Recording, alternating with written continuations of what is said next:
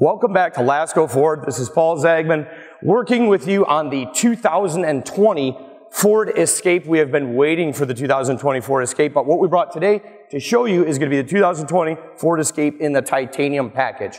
There has been a ton of changes, as you can see from the 2019 model year Escape.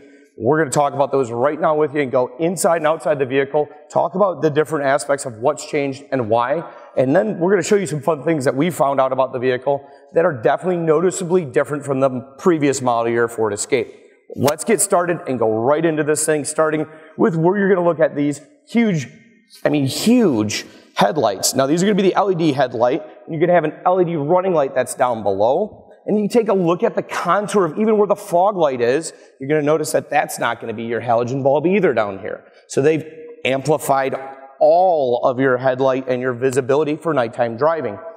Beautiful thing about the vehicle too is they changed out the grille, and it looks like the piano black that Ford's been using on a multitude of their grills. Well, this is actually Lexan. So I've looked at doing a little bit of research on this. So the whole thing is going to be gloss black all the way through. So rock chips, no longer an issue to have a little pit that's shown a different color. It will actually be the same color. This one, you're going to notice a forward sensing system. You're going to see these sensors that are going to be up in the front, along with a adaptive cruise control with a loading your brakes for, when you put your cruise control on, your adaptive cruise, and somebody taps the brakes on you, that's going to help you with that scenario. Now let's talk about a couple different engines that are going to be offered. Well, you're going to have 4 different platforms. One of them is going to be coming in spring of 2020, but you're going to start out with going the 1.5 liter EcoBoost 3-cylinder turbocharged engine. Then you're going to go up to the 2.0 liter EcoBoost turbocharged engine. Again, that's the 4-cylinder then.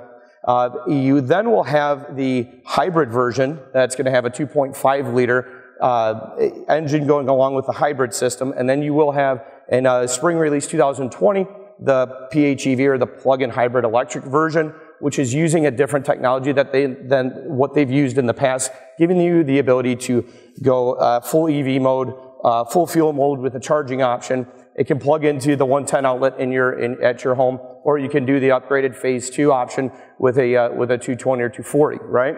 So let's take a look at walking around the vehicle. What else do we see that we notice differently? If you take a look at the Explorer, it's followed what the Explorer has done and put this wheel well molding on the vehicle too. That's going to prevent a lot of the rock chips and keep a lot of the dirt debris off the paint too. I think that's a beautiful design, especially for being here at Lasco Ford in Fenton, Michigan.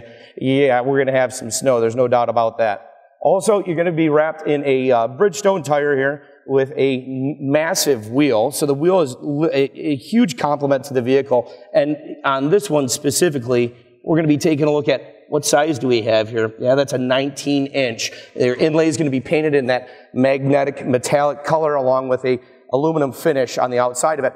Turn signal is built into the mirrors on the side with a painted skull cap. And then this mirror is going to have your blind spot awareness. Let's talk about a little bit of the technology here. I got my handy dandy sheet from Ford to go, what exactly are we doing here? So you have post-collision braking after an accident. If there is a collision, the vehicle is going to brake itself, whether you're conscious or not. It's going to put itself to a stopped position. You have the pre-collision assist with automatic emergency braking and pedestrian detection. That's where you're going to see the sensors in the front all working together to help you and pedestrian avoidance. So and that can work for not just a pedestrian, but Ford was also talking about even deer or animals that are on the side of the road running across. So that's going to help you there.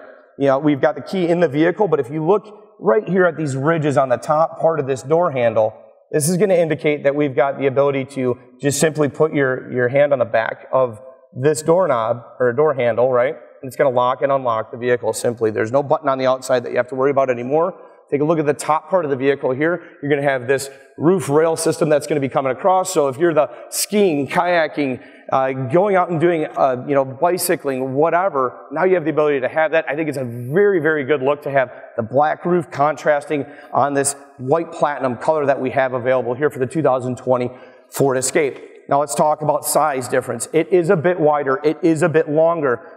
But they do that, and they brought the roof line down just a bit too, giving it that bold, athletic look that this vehicle has been awesome as far as Ford sales go. It's their number 2 selling vehicle to the F-150. Why wouldn't they pay attention to the vehicle like this?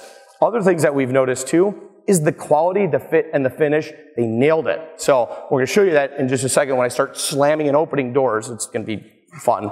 But LED lights to wrap the back quarter panel into the rear lift gate here.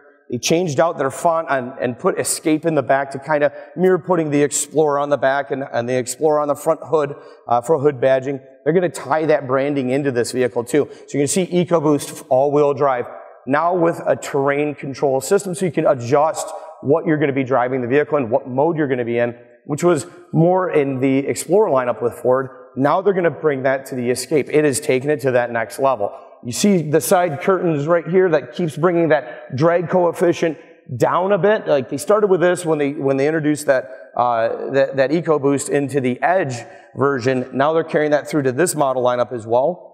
But listen to this, and this is a fun fact that I looked at. And don't quote me because the internet's not always right, but this has a less drag coefficient than the Ford GT. I'm not even kidding. It's 0.35 on the Ford GT. It's 0.329, I believe. Double check me on that. But it is that well done. Okay, take a look underneath here. We're going to have a massive spare. But if you look at this too, I like this. It's nice and hard. The thing about that is, if you ever have cargo back here and it's heavy, well, I'll give you an example. I had a Honda Civic that I went and threw something in the back of. Next thing you know, that thing was cracked in half because it was basically oversized cardboard, right? Not going to happen here. This is going to be, you know, the formats that are with it. And I want to pay a little bit more attention to what happens in the second row. So this is first for the 2020 Ford Escape. Stay right where you're at so you can see this, Jay. Check this out. So you have the ability now to slide, okay, your seating, which is now giving you the most legroom in its class with over 37 cubic feet of cargo area when these are pulled forward, right? So this adjusts too. It's not just the one side. Boom. There you go. Nice and easy. A nice armrest, 2 cup holders, and on top of that, here, I'll sit in it so you can see the size of it. I'm not a giant. We always talk about my height. 5'8" with my shoes on, maybe, right? But the contour on this seat, it's extreme. You know, like you see a little contour and people talk about it. Look at that. I mean, that's a lot. That's a lot. I don't know. I would say about the size of a baseball, how much it goes in there too, right? Kneecaps, nice and comfy. Upstairs, boom, look at the size of that panoramic roof. It stretches almost the whole roof line of the car. The design on the door panels is different too. So if you're looking at these diamond imprints that are going on the side of the vehicle, this is what I want you to hear. Are you ready for this? I'm going to get close to it. Listen to this door. Are you serious? I sat in it, and he shut the door, and I swear my eardrum was going to pop. It was that tight. So you might want to open a window before you slam your door on a Ford Escape. I'm telling you, right? Capless fuel system. Easy fuel system. Capless fuel system. Beautiful, right? Because now you don't have gas caps, and other people are starting to follow suit. Ford did that a long time ago. You're talking, I think, 2008 in the Escapes, right? When they had the squared off body style from 2008 to 2012. Automatic liftgate on the titanium here too. Just simply push a button. Or if you have your keys, Ford is still doing where you just wave your foot underneath where the hitch is going to be, right? So if you just go right to the center of the emblem, for the Ford emblem, simply just wave your foot. It'll open and close. The keys are in the vehicle, so it's not going to do it right now for me. But you just have to have your key within proximity. Proximity is about an arm length away. So that's how you can look at that. That contour still follows all the way around the back side here. And when we talk about the drag coefficient and how aerodynamic the vehicle is, we thought about it all. So how many hours do you think they spent on a wind tunnel with this thing? I'm sure quite a bit. Receiver on the back, it's going to be a class 2 with towing capability up to 3,500 pounds, right? So that's what you're seeing. And other manufacturers, more often than not, you're going to need to be in a V6, not with the Ford Escape. That's beautiful, right? So now you can have your jet skis, your boat, your snowmobiles, whatever, and you don't have to have a truck for hauling and an SUV for driving. This is going to do it all for you. Chrome belt line all the way around your windows. They are doing a great job with keeping the B pillar here and the C pillar all in that black to give it that limousine look or that panoramic look. Ford has not stopped with this either. That's the keyless entry keypad right here. So you go right up to it and just type in your 5-digit code, which you can custom fit, right, to any code you want to do. The beautiful thing about that is I leave my keys in my vehicle literally all the time. They just sit in my cup holder, and I just come out, and you can lock it or unlock it. So guess what? You're not going to forget your keys. It's nice and easy to do, right? So taking a look at the interior of the vehicle, that's going to be our next step here. I definitely want to show you the inside, because it's impressive. I mean, it really is. Look at this. I don't know if you can get in here. Pop on in here with me. This entire digital display is like, wow, right? All the buttons here that we have, including a heads-up display, which is, I'm going to turn this joker on here real quick. But if you take a look at your heads-up display, I like that. There's another brand that we have that has a heads-up display, and it shows your miles per hour, your digital display, whether your cruise is on. You can adjust the height of it. So if there's one driver driving and it's too low, you can adjust the letters up, or the numbers and letters up and down. Other things that you're going to have. We have a leather-wrapped steering wheel here. We've got heated seats. We've got a heated steering wheel. You now have a digital display on your climate control. That's just sweet. And it's just, man, they did a nice job finishing out even these dials of going, hey, it's stainless steel. You're converting over to a rotary dial as well. So if you go in reverse and you open your door and shut it, I don't know if you remember our video on the Fusion, but it'll literally shift itself into park for you if you're exiting the vehicle. It's like they've thought of a lot of things in here. How cool does this look? I thought Jay left his iPad in here, but it's not. Check that bad boy out. This is sweet. So it shows your navigation. It shows you all your different controls. So you go nav, audio, phone, your apps, different settings that you can choose as well. And then you can plug it in, and your Apple CarPlay and Android Auto are going to work too. You've got multiple USBs, from a mini USB here to another USB that's going to be inside of the center console here. So I can just plug right in, and then I can take my phone and plug it in, and it'll just hit me up for an Apple CarPlay. As soon as it is, you're just going to hit continue. I agree. Skip this step. That's 911 alert, by the way. I'm skipping that step for me because it's not my car. But if you go into it and take a look, here's my Pandora, my phone calls, my maps. If I want to use the iMaps instead of using the navigation that they're providing, right? This is to get to where I need to go. Oh, I guess I'm going to Speedway, apparently 35 minutes away. I never set that as a destination, but that's cool. Then you can go right back here. If you want to go back to the Ford system, just simply hit Ford Sync. Then you're back over into that Ford system. What settings are we going to be able to have? Your driver's assist setting, what radio you have, adjusting the sound, your clock, Bluetooth, phone, and then swipe, right?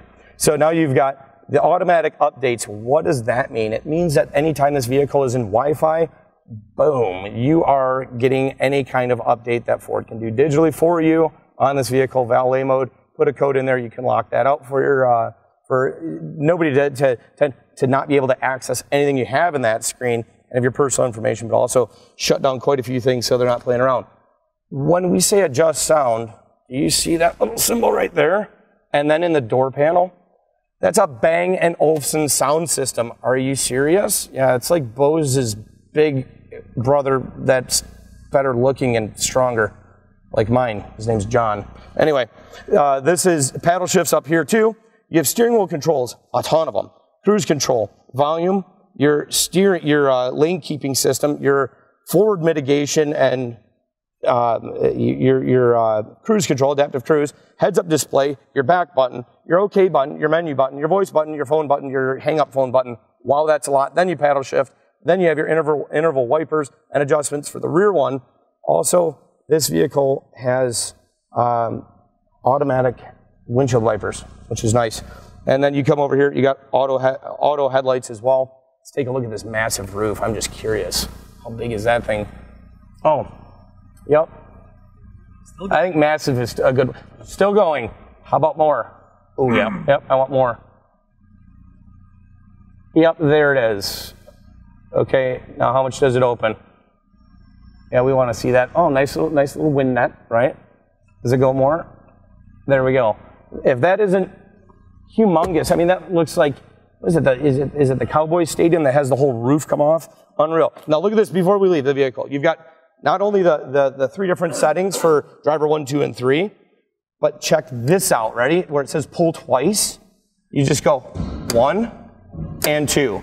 So now you no longer have the let me fish around for the hood, the hood latch to be able to pop the hood, right? You just simply go like this. You just lift it up. There is no fish around, find the yellow thing that Ford's known for putting like some yellow thing, right? The only yellow thing is your hood prop, where you're going to put that back. 2-liter EcoBoost engine putting out 250 horsepower and 275 pound-foot of torque. Easily accessible on your different containers and reservoirs that you have, right? So going here and then seeing over there where our coolant is, overflow, and our windshield washer fluid with a blue cap way over there, our oil and dipstick right in the center here on top of where your engine cover is, and your intake system that wraps all the way up here to the front and engulfs all of the air inside. I love the headlights. I like this car. It's super, it feels like it's super wide. Wait till you see one of these. Like, I mean, literally I'm 5'8". That's a wide vehicle. And they did say, yes, we've made it wider, made it a little bit longer. On the 2020 Ford Escape, I would suggest you take a look at what they've changed, because this is phenomenal. One of our guys said, hey, we got a pre-owned Porsche over there. Doesn't that look like the pre-owned Porsche? I go, you know what, it does. And that was a 2018 model year, but it kind of follows some of those design hues. This is pretty amazing. You should probably check out the 2020 Ford Escape in either an SEL, a titanium, an SE, or one of the hybrid or plug-in hybrid electric versions. It's pretty impressive. Let's take it for a drive next time around and see what we can think. If you got any questions, any comments, feel free to leave them down below. We'll get you any kind of information that we can provide. These are still brand new. If you haven't liked and subscribed, please do share it with your friends. We appreciate it. Thanks for looking at Lasco Ford here in Fenton, Michigan. Give us a call. Thanks.